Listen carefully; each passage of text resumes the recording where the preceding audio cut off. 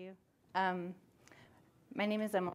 I'm a PHP developer from North Carolina, like we said. I'm a director of Women Who Code and a organizer for the Triangle PHP meetup in my area. I'm also a competitive axe thrower and a crocheter, among many other things. So I love legacy, and I think they're fantastic systems to learn from. I think they get a really bad rep, like Eric Evans said. They're just so ripe for opportunities, and I think event sourcing is really great for helping our legacy systems evolve and break from some of their fixed patterns.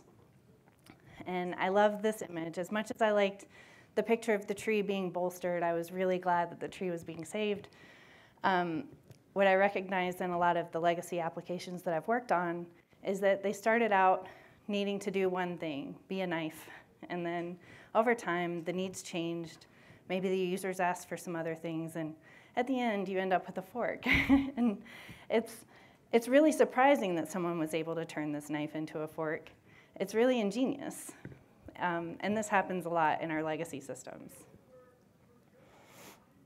So for this talk, I plan to talk about some of the basics of event sourcing, because I think a lot of times dialing it back to the beginning is important, and then talk about 3 different projects that I've worked on that used event sourcing as a strategy for improvement. The example that I'm going to try to carry through the explaining the basics is an event source library, because I think a library where you check out books is a pretty simple domain to talk about. So I think probably throughout the conference, most of what we're talking about and learning about is difficult, and it can make your brain hurt a little bit. So I think, above all, be kind to yourself, be patient with yourself and others while you're learning. And just in general, like any tool, this isn't for everything, but it's a really good tool.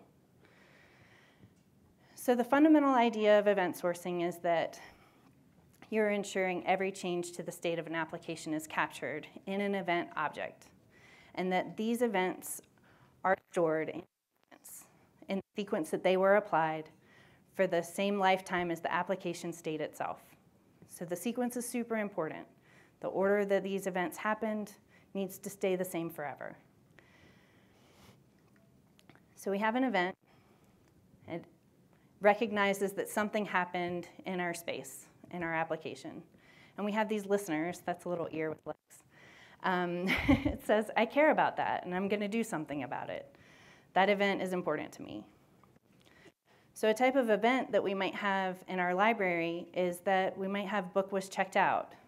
And what do we need to know when a book is checked out? We need to know the patron, the person who's checking out the book.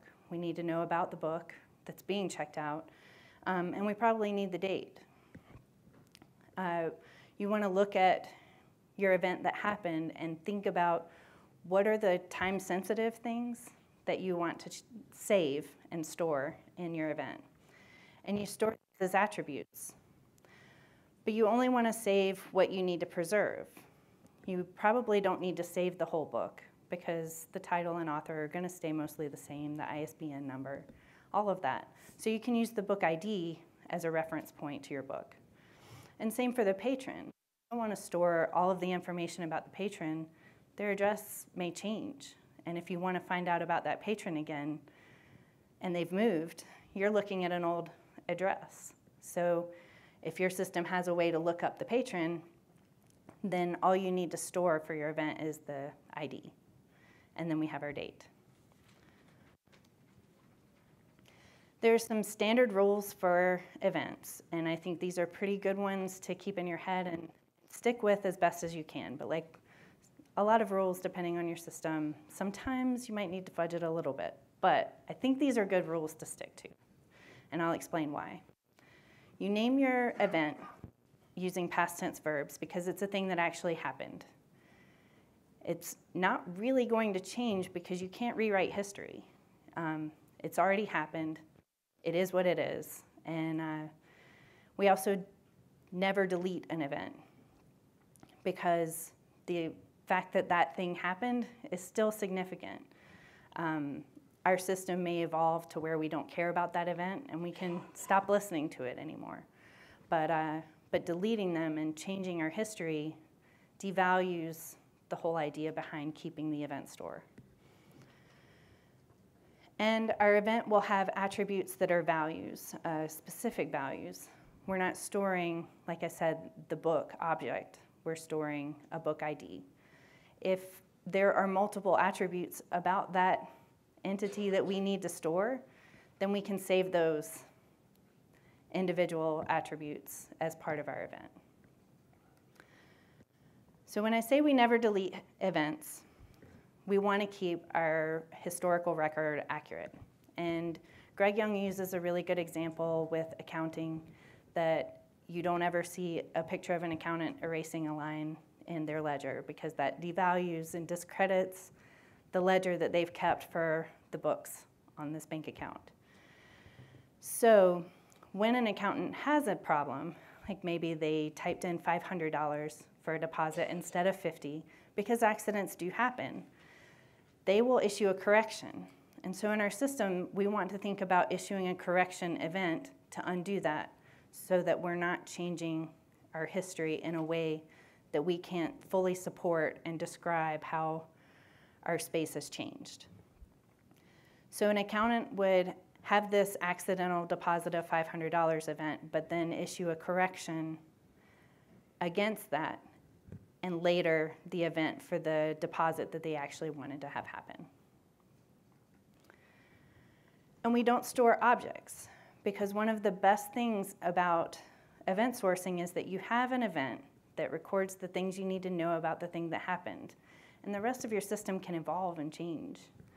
But if you are starting to store your objects into the event, it reduces the flexibility of these objects to change in the future. Maybe you add an attribute to your object, maybe you take one away. But if you are trying to reconstitute that object after it has evolved in this way, you have to now put in some code that takes that into account, that knows how to change from object version 1 to object version 2. And it isn't that you can't do it, it's that should you? It's a lot of weight to carry in your object to remember that, oh, I was storing an event that looked like this and stored in object version 1, but now I also want my object to be aware of itself in version 2. It's just a lot of weight, and it prevents your system from growing in the ways that you want to when you're using an event source system. So like I said, events rarely change, because that part of the code that you want to change is that other space. The interpretation of those events can change because you have the historical record.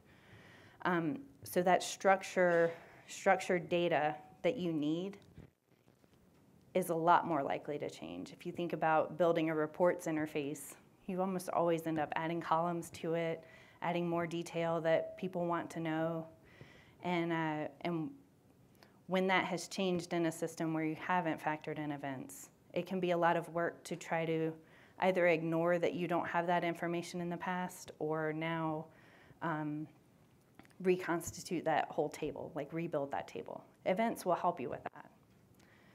So we have our event, and we have some listener that's listening for that event, and it has an apply method for that event specific to it, and it says, well, in this context, where I am right now, this is what I think about the fact that the book was checked out.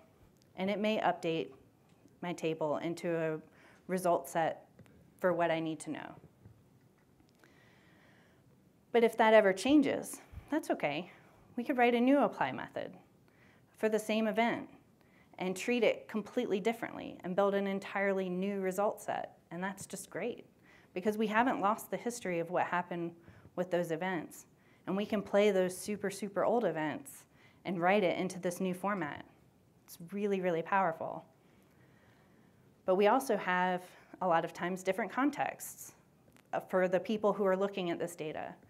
We have different types of users who may, a librarian, for example, may be looking at the bookshelf of all the books that are still checked in and only care about those for this one view.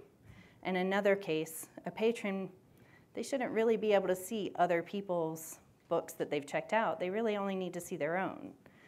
And you have the ability to interpret these events and build result sets that match what you need in specific parts of your application. So we use events because these state transitions are important. We want an audit log and we want that history of what's happened in our application to always be there, no matter how we decide to use it. Because that history is more important than the actual state. And these events are replayable whenever our application changes. So I usually store these events in a domain message, and the domain message is like a wrapper that describes the things that are the same across all of your events. A unique identifier, the type of event that it might be, I mean, that's just a name of it. Timestamp to help manage sequence, or a version for the event if you need to have that event evolve in the future. There are some other attributes that you might choose to put in. These are the main ones that I like to use for examples. And then the payload itself is the event. So all of my events are going to have these UUID, type, timestamp, and version, but the events themselves can be distinct depending on the type of event that they are. I'm going to store them in an event store, which is a domain-specific database. So in some situations, you may choose to store multiple event stores, but there's absolutely no reason that you can't put them all in the same place. There is a concept of streams where you can distinguish them even further than just the name of the event. But on a very simple level, for all of my examples, we're in one event store that has a domain message and the payload itself is the event. And we're using a publish subscribe message pattern to pick which events we care about. So we may have a projector that knows about 3 different types of events. And when it sees those types of events, it does its thing, it applies that event, and then it builds a result set of data. Oh, sorry. I didn't mean to go into PHP code. So then we have a read model that will look at that projection, that table, resulting table that we've created, and it can look things up and report things back to our application. If a librarian wants to see all the books that are checked in, they can do a query from the read model to look this up. If we want to see all of the books checked out by a specific patron, we can do that. And we just have different ways to look up that information using the read model.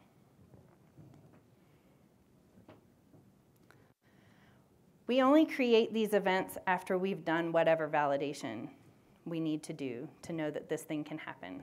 Because it's not that we had the potential to check out a book. Yes, this book exists, but it's actually checked out right now. I can't check out the book because it's not on the shelf. So you need to do those checks before you create the event. This can happen in a controller method if you're in a CRUD system. You can use commands and handlers, which we'll talk about just a little bit. But you're only creating that event class after you've validated that it can happen. So we may have a user who is interacting in our system and they send some request that creates this checkout book command. It's an action, like a thing that's going to happen, because that's a good pattern for naming your commands. And then we might have a handler that knows what to do with that command. And after it's handled it, it does its checks and it creates our book was checked out event. This is where we get into the command query response segregation, which is usually listed alongside event sourcing. It doesn't always have to be there, but in a lot of spaces it can be really helpful. So this is an architecture pattern that is really commonly put with event sourcing. And you're looking at your application in two parts. The command is any method that's going to mutate state, make changes in your application rights. And a query is any method that's returning a value, doing lookups and reads. This pattern only works in certain parts of your application. It's not as easy to apply in other places. Some places it'll start feeling forced or contrived, and that's usually a sign that you don't really need it here. But our command handler, like I said, it's going to do its checks to make sure that the event can happen. It's going to validate that the command is correct, that its attributes are valid attributes of that type, that it's going to validate the command on the current state of the aggregate, like, can I check out a book? It's not actually on the shelf, so it's going to do those types of checks. And then, providing everything is valid, it's going to create that event. The command handler will also attempt to persist the new events, and if there's a concurrency conflict, it'll retry it or exit. CQRS can really help you with optimization of your system, because when you have a separate service for reads versus a service for writes, then you can handle those differently, and you can balance your servers better for those types of load. If you have a very read-heavy system, but you're also trying to write in the same spaces, you can't optimize in that way because you've got too many things going on in the same space. So when you're able to make distinctions between your commands and your queries, it can be very, very helpful and powerful. But as with all tools, you have to choose what is best for your system. Now we're going to talk about some of my projects. The first two, the scholarships and course registration, were when I was working at a university. And the threat report, my most recent job, which I just left on Friday, at a network security company called Inquest. They're still valid examples, even though I don't work there anymore. So the scholarships application was a very large CodeIgniter application that I was supposed to edit and make these couple small changes over a 2-week period, writing it in production. It was a big, awesome ball of mess. But this application was super important, and its importance had been escalated because the previous year, a lot of scholarships did not get awarded to students, which meant that some students probably couldn't stay in school for that semester or that year because they needed to go find money. The College of Engineering where I was working was really, really invested in making this application work. But when we started investigating the problems that were happening, there was a lot more under the hood. There were a lot of problems in the application that didn't work the way our stakeholders thought they did. It gave the presentation of working, but it didn't actually do it. And we decided a full rewrite was necessary. But to help you understand the context, we had our students, and they put in an application, and we hoped that they would tell us as much about themselves as they possibly could so that we could use that criteria to match them for scholarships, because we wanted them to be able to go to school. We had our engineering foundation, and they managed relationships with the donors, kept track of the budgets and how much money could be given to these students. And they kept track of the criteria that the donors wanted a recipient to meet. And we had our selection committee that also cared about those criteria and the money, but in a little bit different way. They were very invested in finding the right students to receive that money. And a little bit outside of our system, the selection committee, after they had chosen the students, would report to the financial aid office what awards were to be given. And so we needed to be able to send that to the financial aid office, but it was a bit outside of our application. We recognized that we had some bounded context. There was really 3 of them: the students, the engineering foundation, and the selection committee. We had a lot of common things. We had the scholarship, we had criteria that the students should match, we had money for that scholarship. We had different departments in the College of Engineering that were awarding to students who were in their department. But that scholarship meant different things in different contexts. To the student, it was really just money. Occasionally there were some things that they needed to do for the donor, but for the most part, it was the money that allowed them to go to school. The Engineering Foundation really wanted the money to be given away, wanted the criteria to be observed, but we really needed to solve the problem of giving the money away. So we had our event store in the middle of our bounded contexts. We had our students who submitted the application. The Engineering Foundation, once it had money available, would allocate funds for a certain scholarship. And that scholarship had its criteria defined. And the selection committee, when it chose a student to receive that, they would encumber the scholarship funds, which meant it's an accounting term to say that there was money available and we encumbered that money. Maybe there was $2,000, but we only encumbered $1,000 to say that we want to give this scholarship to a student, but they haven't received the money yet. We haven't actually given it to them. This was helpful for the selection committee to find the best scholarship package for the students based on their need. And then when we reported the scholarship was given to a student to financial aid, then we would have an event that said the money was spent and it was no longer available. We were told pretty early on that the selection committee would never take this money away from a student. And once it was given to them, that's true, they never would. But we did find a situation where that was not the case, because this stuff always happens. And the situation was, during that planning, they had found a student and given them an award which didn't quite meet their need. Then they found another scholarship that they were a better match for that gave them their full need package. So they wanted to move it, or they wanted to undo this first one and give them the new one.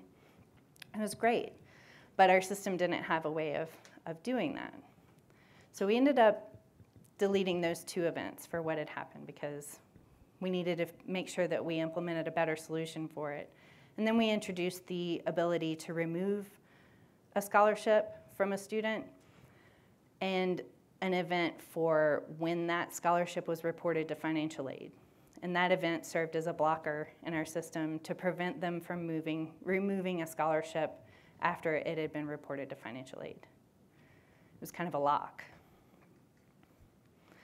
We also had our new academic year, and because universities are really well organized, we found out after all of this development that they were going to buy a piece of software that was going to replace this thing that we had worked on so hard. But we needed to make it work for one more year. So we backed up our event store, all of our projections, everything that had our record of the first year of scholarships being awarded, and then we emptied the tables and we started fresh. I don't think we would have done that if it had not been for the time sensitivity and trying to allocate time for another project. We were able to modernize the code in pieces, but we bid off a big DDD project in a year with 3 developers, and over time we lost some of those developers, and it was a good learning opportunity, but because of the demands on our developers, it was not well implemented. So it was kind of a blessing that this other software package came along. But with this application, we were able to view these events that were significant from multiple perspectives and treat them differently based on those contexts. And we were flexible to those changes that did come up in our application for its short lifespan. So the next project is the student enrollment process. This was for distance education students who weren't always in the same town as us. They wanted to take classes at the university. And it was basically handling a lot of form letters back and forth between the administrators who were helping students get registered in these classes. We decided that we were going to use event sourcing for this to follow along the process and try to move away from this model of a status drop down. Because like most of our tools at that university, they started with some paper process. And as people got more comfortable with technology, they wanted someone else to do the data entry into their spreadsheets. So we started with these paper forms and duplicated that in our forms on the web, took the information, dumped it into a big table, and then they got to use it. But for this application, a student would apply. They say, I want to take this class, and they would send it to our administrator, and the administrator would look at, did they meet the prerequisites? Had they paid their tuition for that semester? Could they take this class? And they would put their paper application in a pile, approved or rejected. Oh. And that approved or rejected decision was kind of like a rubber stamp on the paper form that we were used to. But that rubber stamp can't really be erased. So when your process starts getting more involved and there are more steps in the process, you need something that's not going to be quite as permanent. And as these applications often did, instead of having our one column for status, we made a related table to handle multiple statuses and try to keep track of that history. It was just a stopgap. But workflows like these become really complex really fast.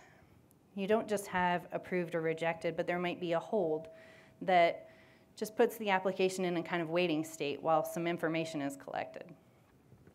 There were different reasons that a request to be in this class might be rejected. And those were significant. And the holds might be because of money or their transcript didn't show that they met the prerequisites. Situation like this where you're using paper forms, a process that gets this complicated becomes a lot of stacks of paper. And each of these is a different status, and it becomes pretty messy. But it also was really messy in our application panel that would allow them to change the status for the student's request. And it seems like, yeah, that's going to make things really simple. They've got this little drop down. They can pick whether it's accepted, rejected, or pending. But this is what they came up with. And it was awesome because there were like 9 pending states. And it wasn't just that they were pending with some reasons. It was trying to explain why it was pending, but in the label of the status. It had just become complicated in the ways that older applications often do. So a student might be registered but need to go to a certain site location, and all of that was captured in the label of the status. So that state shows us what has happened. The state is really that they're pending or accepted or rejected. And those reasons are important in our system, but they're not important in that spot. By switching to an event-based system, we could record what actually happened, and we could keep track of what the reasons were, what was happening for that student's request. We had a student information system that had students' GPAs, their prerequisites, things that we might need to look up, but it was updated in a view every day. And we needed to know when changes were happening and not just look it up every time we needed to look at a certain student. So we created a place that we could detect these differences for the columns that we cared about and throw an event for each of these changes to the system. So those could be registered against our student. And our student would request a class, and there might be some email back and forth between them and the administrator. And the administrators would either accept the request, or if they decided it wasn't going to happen, they just reject it outright. These events could all be captured. And some of the messaging that needed to happen back and forth could also be handled. So we were looking at our process in this way. A student requested enrollment. Prerequisites were met, so we let them know. Their tuition hold was removed because the money was received. Another message could go to the student, and finally, the student could be enrolled in the class. This greatly streamlined the process for the administrators, and it also lightened a lot of their burdens. It connected the system to the student information, which had never been done before, that hadn't been authorized before. And it facilitated a lot of their communication. So it was a really valuable resource. Finally, my project with Inquest. This is a network security company. They've built a tool that's used in SOCs for scanning network traffic and doing threat analysis. It's a very involved tool. If you go to the website, this picture is actually animated and you can see all of the sessions being handled and they go into the cup and it's really cool. But you can also see that the session is given a score based on how threatening it is in this space. And that score is a big part of why people want to use this product. But in order to show them the score and to compile this information, on my end, for the user interface, I worked on the API that displayed the results and compiled this information for the users. To query this, we were joining lots and lots of tables. And there were millions of sessions that were being recorded, lots of information across it. And to complicate things, the user who might be looking at that information might only have access to a small subset of it. So we had really complicated queries to look this information up. And we really wanted to capture the history of how a session had been detected. It had some files attached. Those files were or were not threatening. And all of these things influenced the score of that session. We wanted to show the user why it had a score of 4 or 9 and show how that score might have been changed along the way. But the lifespan of the session itself was really short. So it was not a very costly bit of information to look at just one session. So when we got to the session details, that was okay. It was just that the table was so huge. All of the tables were so huge and all of the joins and everything. It just got really expensive. So we decided we would log events for when the session was found, the files were discovered, when things were scored, what types of information, any other information that influenced the score. Because we wanted to be able to show the user something like this. In the details of this session, this is how the score came to be what it is now. And it was a very helpful addition, but it wasn't something that the whole application had been planned for. The session details page had a lot of information. You can see some of it is kind of grayed out in the background. It provided a lot of information, and trying to load these pages was really slow most of the time. So when they decided that the users really needed this session history, it was going to be another costly query on our application. By using an event-driven approach, we were able to only pull the events that were relevant to that session. And in this case, we were doing our projection on the fly. Only when a user wanted to see that history did we do our projection. So we also had a piece of this application that I didn't explain in the beginning, is that all of the scanning was being done by the engine. It was a Python application. It was being done completely over there. And so all of the information I needed, I had to pull from these tables to show the results. Being able to throw events, having them create these events, saved us a lot of effort and time. And it is going to be a valued approach in the future. We were able to build that session threat history without another costly query for the session details. This process was completely optimized for read because that's what we needed it for. And it was very little cost for the engine when it found the session and when it created the score. It was very little effort for them to now create an event that showed the information we needed to know. And going forward, we were going to use this audit log to help us migrate into a new system that was better architected for the types of data and the types of information we wanted to look at. We had a lot of sessions, but some of those sessions were kind of something else. And we were starting to do mail analysis in another application. But being able to move to an event-sourced strategy was really, really helpful for going forward. It gave us a lot of options in our rewrite of our application. We would always have those events, and we could treat them differently in our new system. And it was helpful since our application was somewhat separated. The other team could create the events we needed to know, and our application wouldn't have to carry so much of the weight that it had been previously. I think I talked about a few of these. Wanting to separate ourselves from that older schema.